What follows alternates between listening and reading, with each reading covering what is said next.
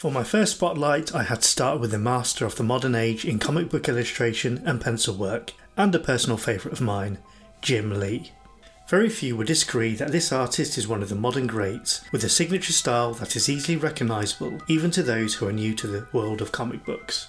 Although personally I didn't discover his work until I picked up his first issue of Fantastic Four: Heroes Reborn, I'm going to look at his work from the beginning of his career, before I was enjoying it on a regular basis.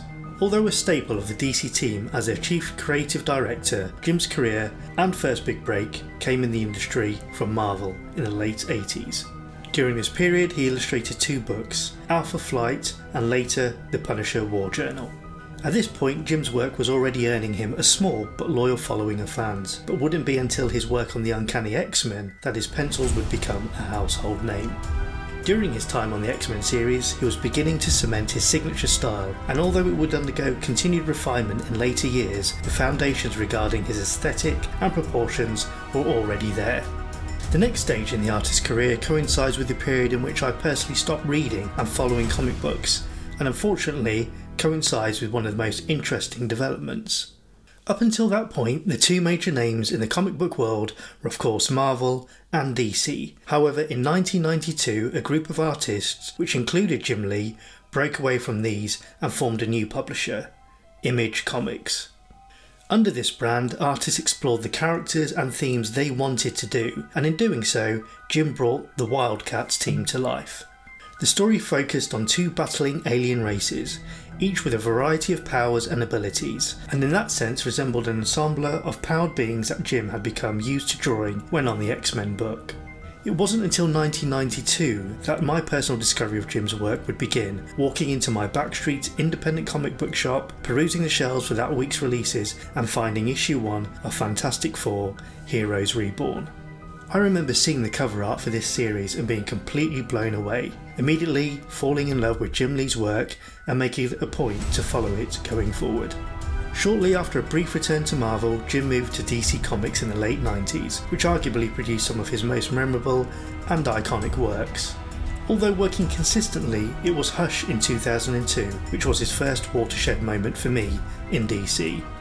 Once again, Jim's pencil work had evolved and he had turned his talents to illustrating the Bat family as well as Batman's extensive rogues gallery and the iconic Superman, stamping his style on all of these characters. 2004 saw the artist pencil the For Tomorrow title for Superman. Up until this point I hadn't had much interest in this character, finding his power set made any proposed jeopardy unbelievable. Nevertheless, with Jim's work seducing me once again, I picked up the book and gave it a read. In the story, Superman struggles with the limitations of his powers, having failed to save the vanishing of a number of people. During the book, symbology of God is explored, particularly when the character confides and opens up to a priest.